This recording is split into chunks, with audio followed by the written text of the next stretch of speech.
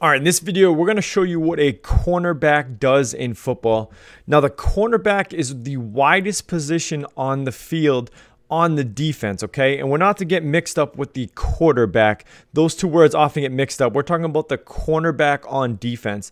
Now, this player has really two responsibilities, and it all depends on the coach's scheme, but they're either going to play man coverage or they're going to play zone coverage, okay?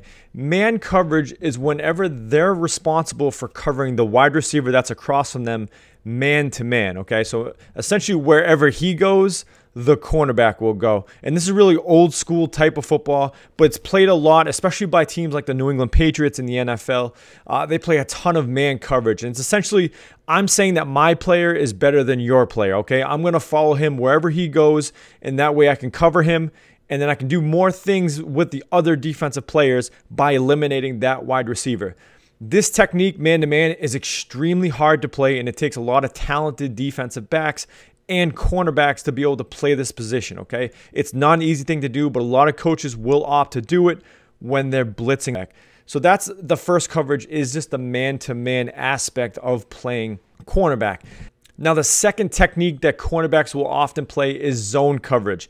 Now, what zone coverage is essentially you're responsible for covering a part of a field, okay? And we'll actually link up, we did a whole video on zone coverages, which we'll link right here at the top. But essentially what it is that corner is responsible for either a third, a half, or even a fourth of the field, okay? And it's all depending on the coach's scheme and how he wants to break up all the other coverages. But zone coverage is relatively easy because you can play just your deep zone or your short zone, okay? And then any defender that comes in it, you just cover him, okay? So it's a lot easier and it's a lot less stress on the cornerback and on the defensive backs as a whole in order to play zone coverage. So that's the two types of coverages that corners do play, is man coverage and zone coverage. So those are the two types of coverages. And as far as a cornerback's body type and what they typically look like, you'll often see players that are either shorter and faster, that way they're able to cover receivers, or you'll see players that are a little bit longer, okay? Maybe they aren't as fast. They do have the length. That way it makes the quarterback throw a perfect ball in order to get over the longer corner. So it all depends on your scheme and system and the coach's scheme and system, but typically corners are faster players because they do have to keep up with wide receivers who are typically the fastest players on the offense as well. So if you do have any questions about the cornerbacks, let us know in the comment section below. We try to get to all the comments and questions.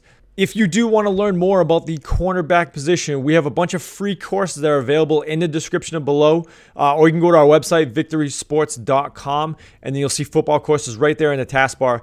Go, be sure to go check that out. It will help you out. There's a ton of free content in there as well as paid content. My name's Chris Haddad. Thanks for watching. Be sure to check out more of our videos, and we'll see you next time.